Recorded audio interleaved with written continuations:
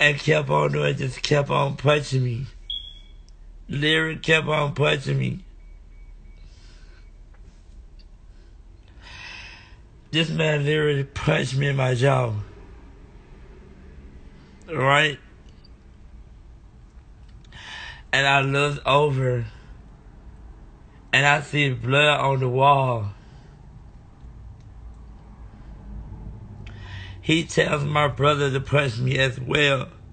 And my brother did not want to do it. My brother did not want to punch me in my jaw. And so it was like someone would just tell me, Shamar, you better fight him back. So I fight him back. He picked me up and threw me on the ground. At that time, I couldn't even breathe. I was out of breath. And so, after I was out of breath,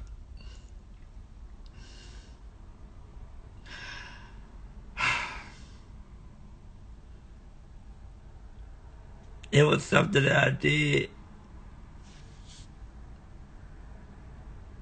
And I went and I told my mom that I was sorry about what I was doing and stuff. And my mama looked at my jaw, and all she would think about is just yelling at her. She yelled, "What don't happen to my baby face?" I just knew right then and there that I had a family that didn't care.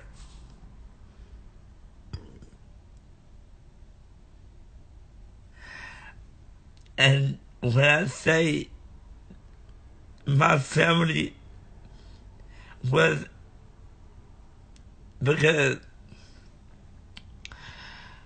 like I said, I don't know this guy. I didn't even know this guy. I didn't even know him when I was a baby. Never seen him, never met him, none of that. At that time, I knew right then and there that my sister was just, you know what I'm saying, even though that is my sister and I love her and stuff, but at that time, me and her wasn't really getting along like that. Me and her wasn't really getting along like that, so the guy, I guess she thought God that he's her brother. And me personally, I just can't, you know what I'm saying, call nobody my brother if I don't know you. And so, ever since that happened, and every time I see him, I don't even speak to him. I keep my distance away from him. Because let me tell y'all, if my daddy would have been here, my daddy is dead and gone as well. If my daddy would have been here, my daddy would have literally hurt this man bad. My daddy would have literally hurt this man very bad. Like, if my daddy was still here, he would have been hurt this man.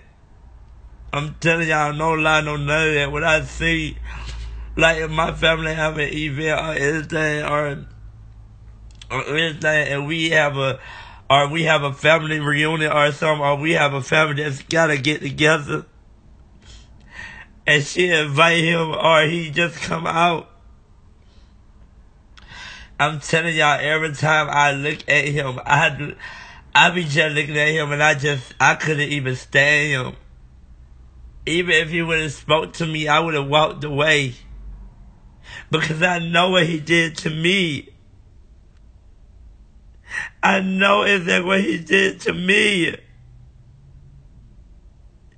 Like I said, I did not know this guy at all. I didn't even know him. When I was a little child, I did not know this guy. This man, I never seen this guy. I never even saw this guy. I never did none of that. I never did none of that. And now all of a sudden, she got him to attack me. And I was just like, literally just like, I own my own sister out of everything. She could have literally just talked to me instead of just getting somebody to put their hands on me. This man is not related to me. He's not my brother. He's not nothing. I'm telling y'all, I could have been had this man locked up. I could have been had this man arrested. Literally, I could have been had this man fucking arrested.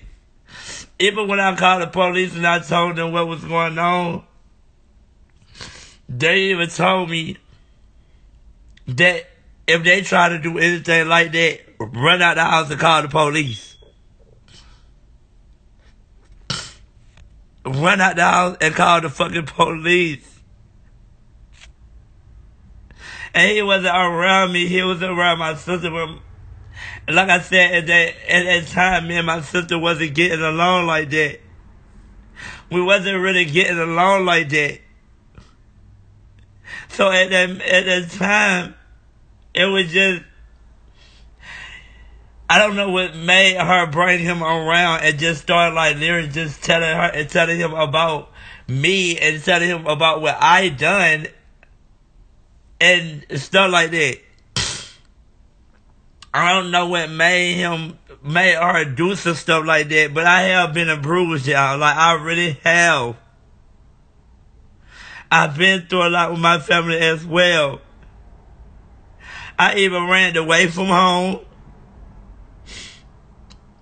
I didn't even want to be in the house. I used to stay out all night. It was just a lot that I was going through with my family. But at the end of the day, I still loved them no matter what. I still love them no matter what.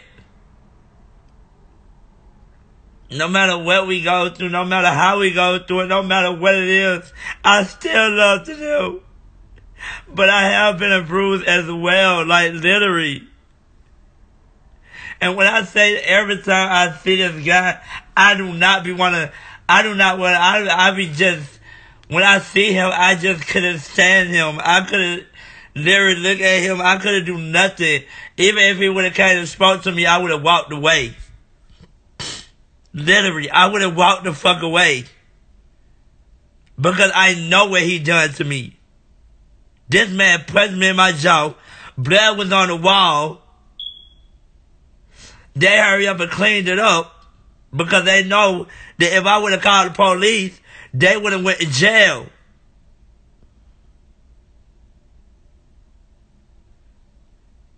If I would have called the police, they would have went in jail.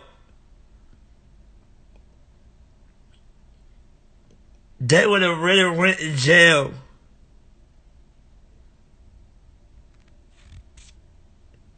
And I was just being so for real, like, I'm not even fucking lying. I'm not joking. I'm not laughing. I'm not nothing.